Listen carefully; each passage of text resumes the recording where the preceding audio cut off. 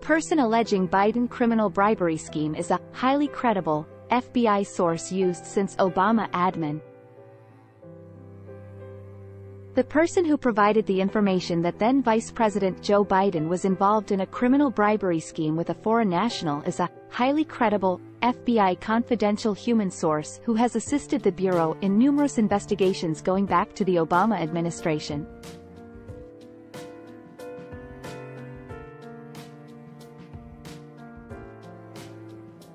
James Comer, the head of the House Oversight Committee, and Sen. Chuck Grassley, a Republican, were approached by a whistleblower who claimed that the FBI had a form known as an FD 1023, dated June 30, 2020.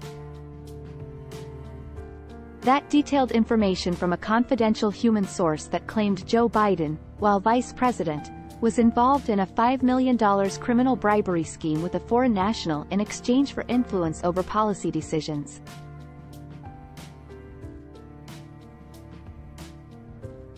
According to a source with direct knowledge, the anonymous person who gave the FBI the information on Biden was a pre-existing FBI source who had previously been employed in other investigations unrelated to the Biden material.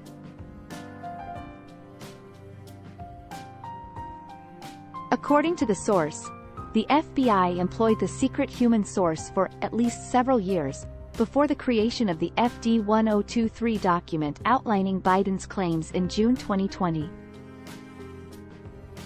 The confidential human source has also been consistently reviewed by the FBI, and has been found to be highly credible, the source added. According to the source, the person took part in investigations under the Obama administration. The FBI refused to provide up the FD 1023 memo after Comer, a Republican from Kentucky, demanded it last month, claiming it was seeking to preserve its sources and procedures. In the event that the FBI did not provide the committee with the actual document, Comer threatened to charge Christopher Wray, the director, in contempt of Congress. The whistleblower claims that the information on the FD 1023 form provides a precise description of how the alleged criminal scheme was employed as well as its purpose, and describes a plan in which money was exchanged for making policy choices.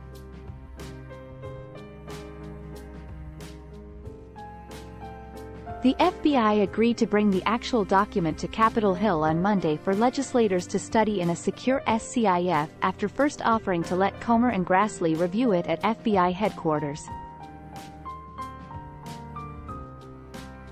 On Monday, the FBI is anticipated to inform the legislators in the same location on the Biden paper and claims.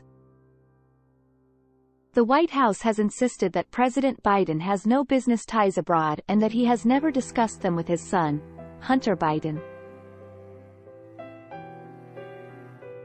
Due to his tax affairs connected to shady international transactions, Hunter Biden has been the subject of a federal investigation since 2018.